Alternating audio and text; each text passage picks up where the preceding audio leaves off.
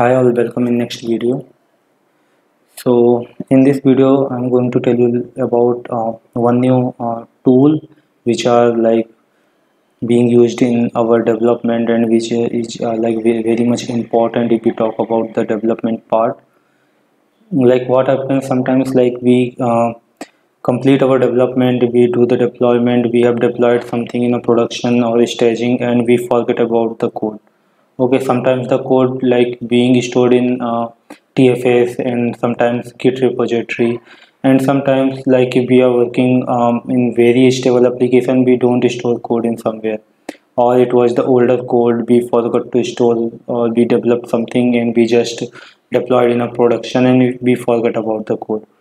Okay, so what happens in this case, like if further we get the any modification or enhancement or any kind of changes inside the application, so we just started looking about the looking for the codes and we don't get the code. So in that case, like we just started like how we can get the code, and if we have some code, we don't understand like whether this code is latest or this code is older one, all the function methods and all the controls are there inside the code or not, so that we can in that like we get confused and we are not sure about the uh, coding part. Okay, so in that case, like decompiler comes in importance.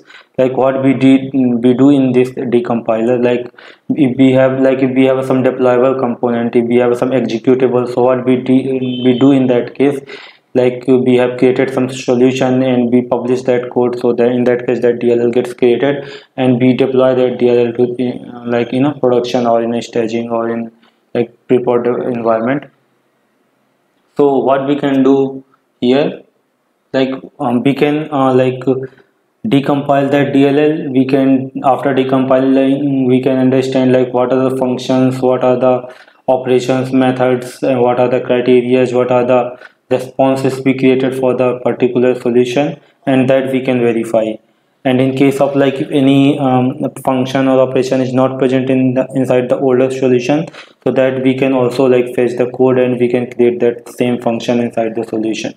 Okay, so let's go ahead and try to understand what we can do through this decompiler.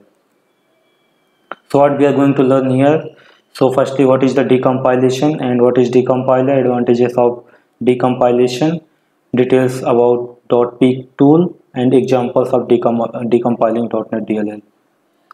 So decompilation, so decompilation means converting executable or ready to run program code into a form of high level language that humans can easily understand. Okay, so like you understanding, if we are creating some classes, we are creating some namespaces, so when we are deploying, so all those things gets converted to the DLL.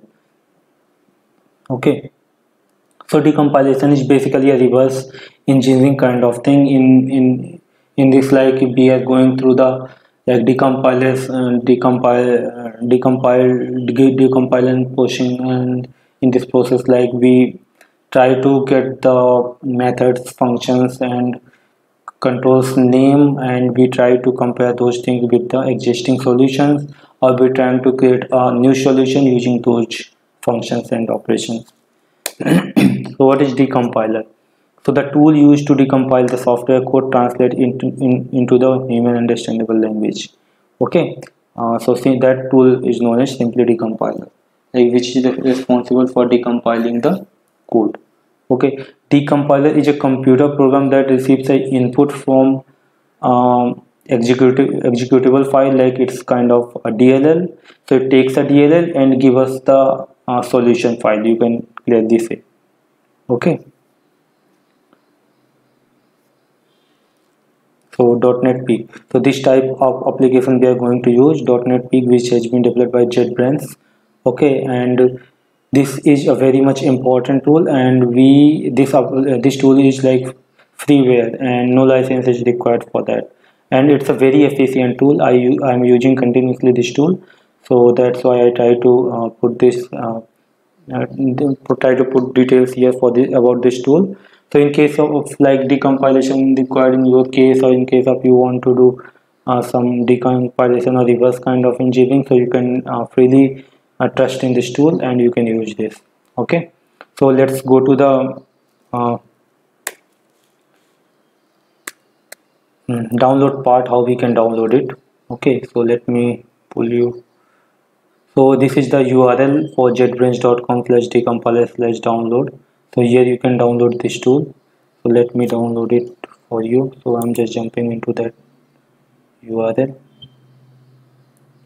and downloading this tool. Let me take how much time it is taking.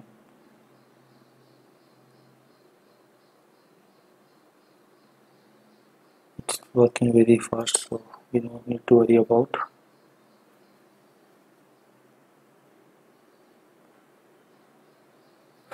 So how you can install and how you can like decompile the DLLs, that all I am going to tell here. Okay, so meantime when this is okay, firstly let's install. Okay, so it's been completed. So in the folder it's completed now. Okay, so I will tell you open.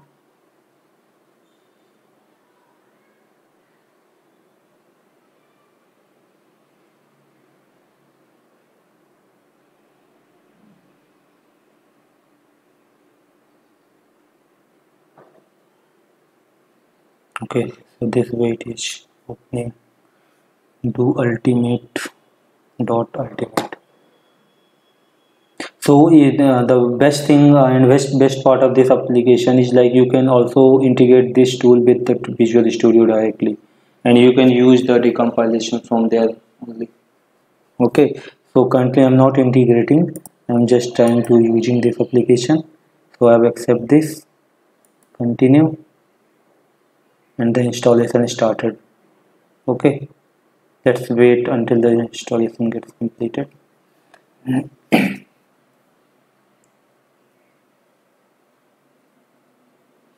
Yeah, install is there. So we're loading the package.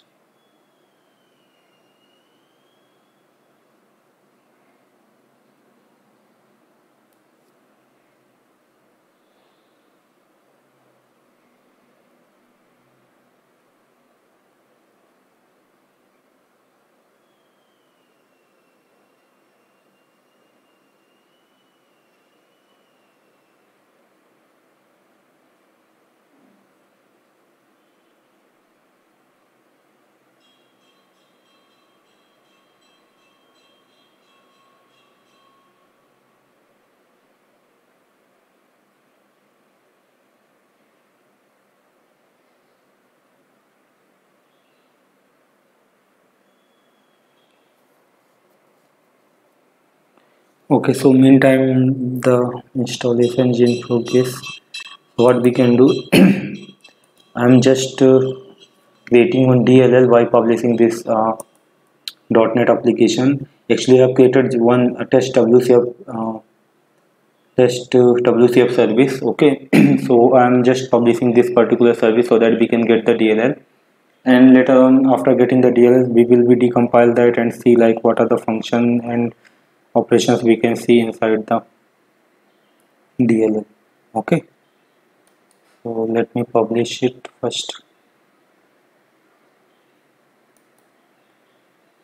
So publish means basically we are converting this high level code to the executable code or in DLL format. So I already have selected the path, the right path. Okay, so just I'm publishing here in that path.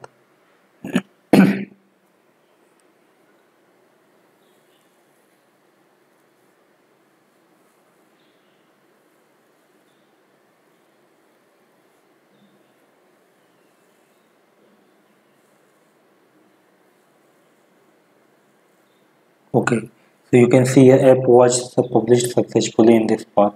Okay, so when the application published successfully, we can see the DLLs. Okay, so let me open this path. So this is the path I had been there.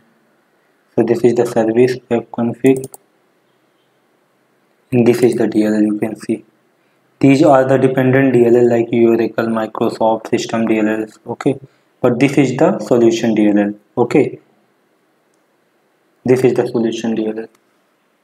Okay, the same DLL we will be decompiling here in this tool. Okay, so you can see product installation done.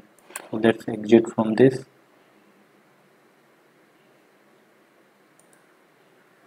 Search here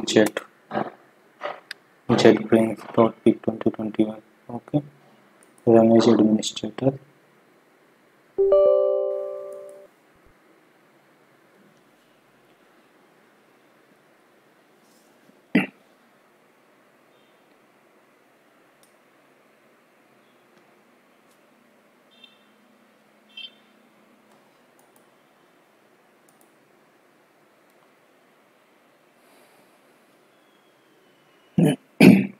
Okay,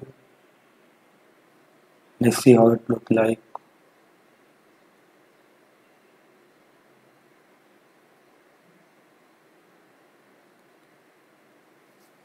Okay, I accept. Okay,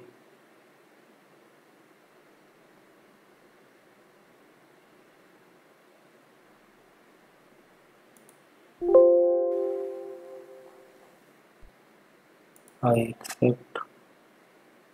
Okay, okay, okay. So some dealers system code, data, web, XML that were present in our like CAC. So some of the dealers have been already picked up. Okay. So these are not actually our solution DLL. If we wanted to decompile any of our solution DLL, so we need to select that particular one. But in that also, like if you wanted to system that data, you can see whatever the components there. You can see what are the components were present inside the system data DLL. Okay, so you can see for this system data what are the methods there, what are the functions there, what are the constraints there. So all the thing you can see here. I would say like in very deeply, and you can also get the code here. Okay, so let me select my DLL that I created from test WC application. Okay, so that is present in the published app test WCF inside bin, and inside bin we have test WCF API DLL. Okay, open that. Let it be loaded.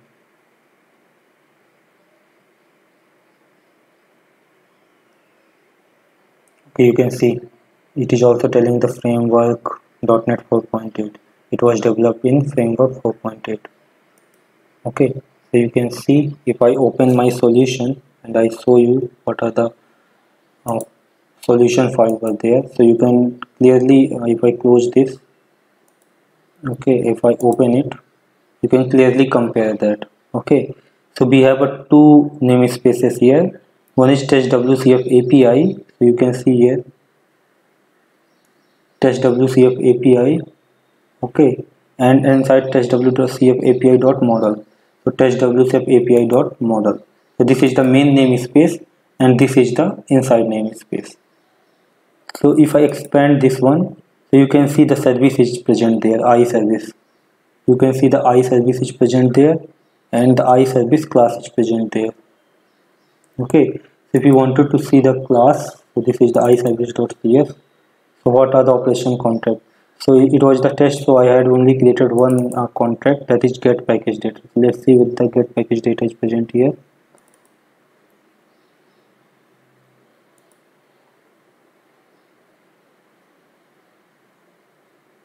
See, the package and the code is present here. Get package data. The signature, if we compare, the same signature is present here. Okay, see, if we wanted to see the details, so we can also see the detail here.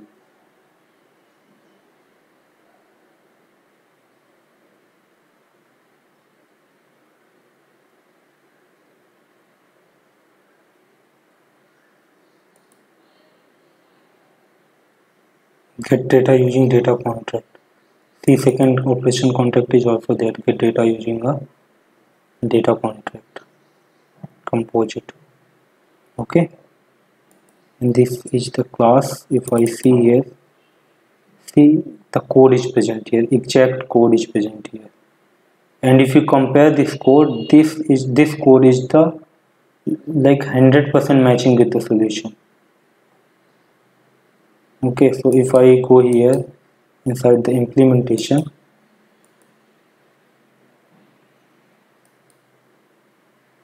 go to implementation,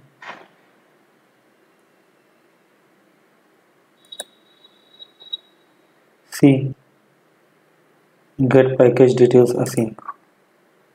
See, this is the code and this is the code, all is accurate, nothing, no difference you will be getting, all other things are same, even though commented line is also present there, you see.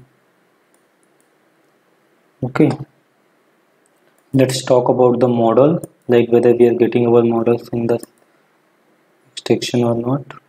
So we have one model, package details. Okay, let's see here what are the models we have. So we have one model, package detail, you can see here clearly, and what are the fields here that we can see.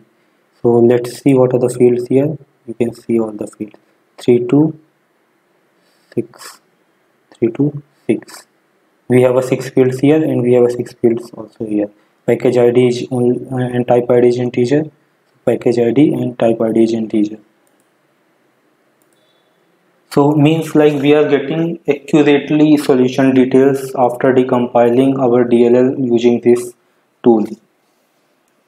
Okay, so in the case like if we lost some functions, we lost some code, we lost some solution, so very easily we can get the production DLL and we can decompile here and we can compare the code, or in case we lost something, we can implement or we can add that functionality in our solution. So this is a very much important. I would suggest you also try once at your end so that you can also be confident on it, and in case of needed this thing in your project, please feel free to implement that. Okay, this is a freeware, so you need not to be worried about for the license and all other things. Okay, so that was all for this.